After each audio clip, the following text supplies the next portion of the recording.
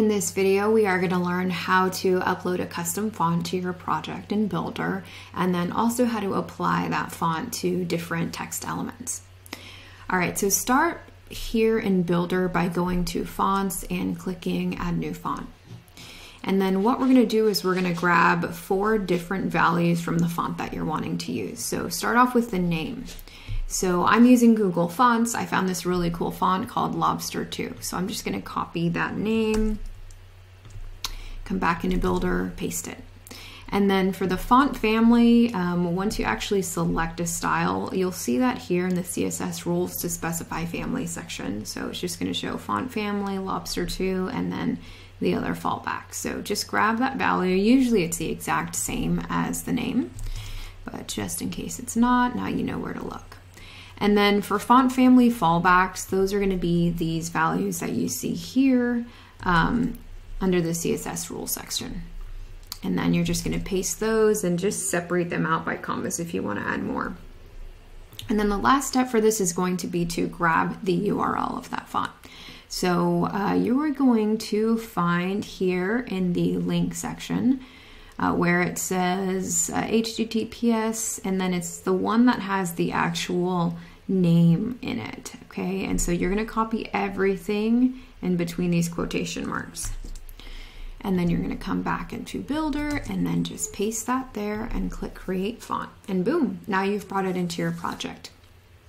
I do want to show you, you can, if you actually have a font file downloaded or maybe you created one, you can actually upload it. Just click the upload font file and then you just go through the same steps and just upload the file there if you want to use that.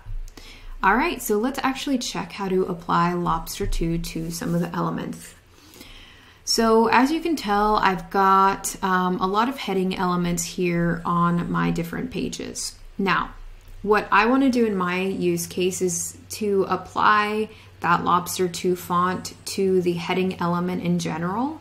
So I'm going to apply it to the main class so that it updates for all places that I use that heading element.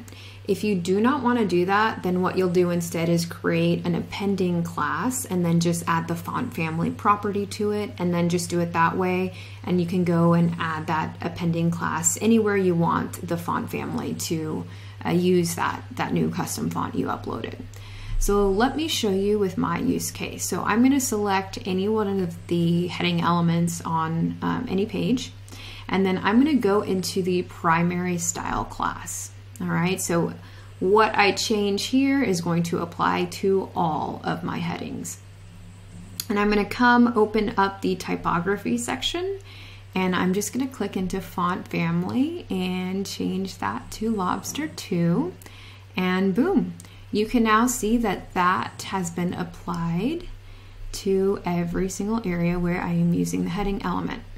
So again, if you don't want to do that for all of your heading elements and you just kind of want to pick and choose which ones to update the font on, you're going to do it this way instead. So instead of applying it here, I'll just show you both ways. We'll remove it from the main font class and we'll set that kind of back to what it was before.